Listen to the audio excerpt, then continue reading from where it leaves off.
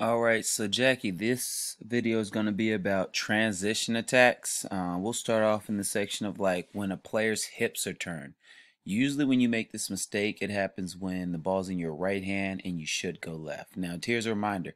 You're capable of going left. When we practice and we drill, you do it just as well as your right, but I think your habits are to play to your right.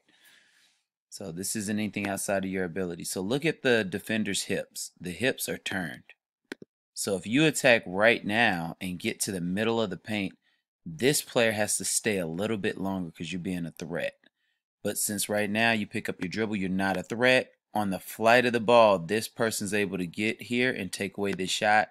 So now instead of getting a catch and shoot situation, if you're more aggressive, you get that shot. So make sure you're attacking downhill so you get a catch and shoot and not have to have players do things off the bounce. Okay, so to me, this play is no different.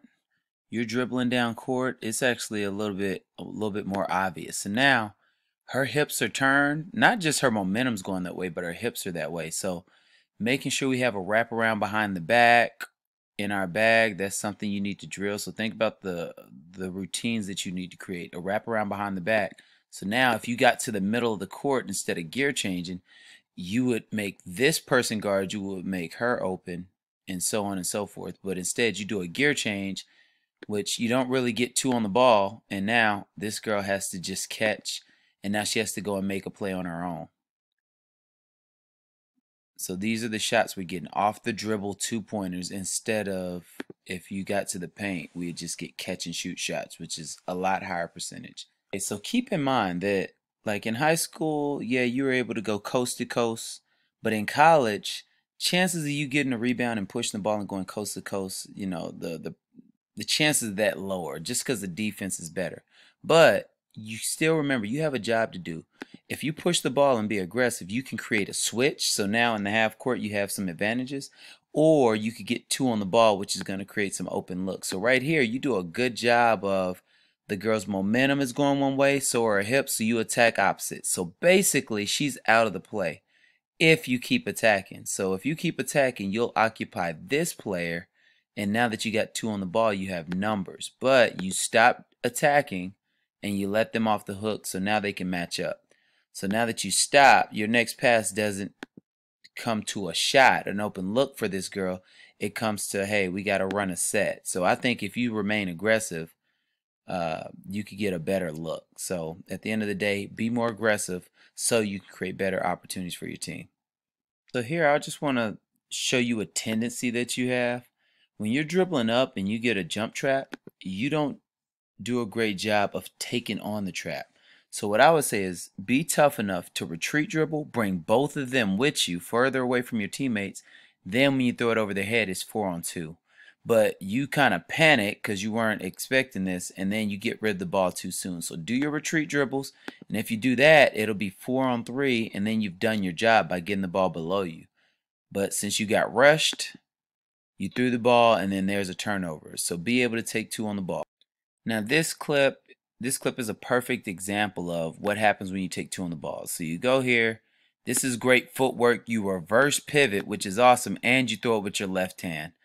All right. So now that you brought two people with you, now y'all have numbers. So if we just advance the ball quickly, you know, at the end of the day, we're going to get an open look, which y'all do, and we get a wide open layup. And I think that starts from you taking on the trap, retreating, and then getting off the ball so your teammates can do the rest. This next segment is going to be about your gear changing.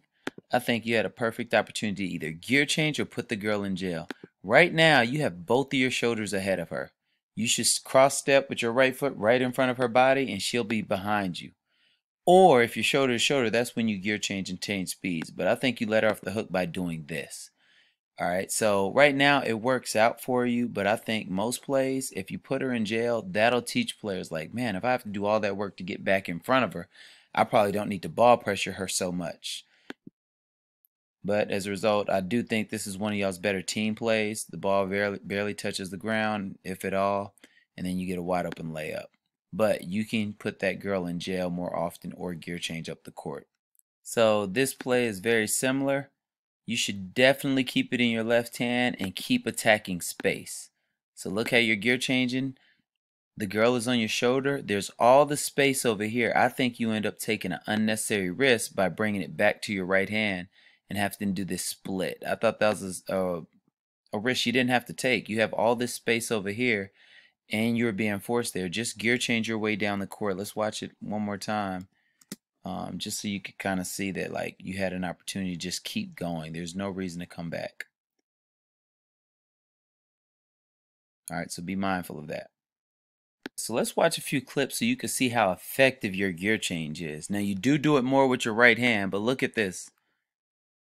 Slow down, speed up, boom, you're way by her. Now, the thing you have to be mindful of is once you get your shoulders by a person, you got to extend the ball.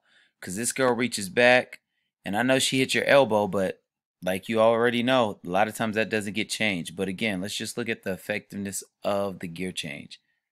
Slow down, speed up, you got right by her.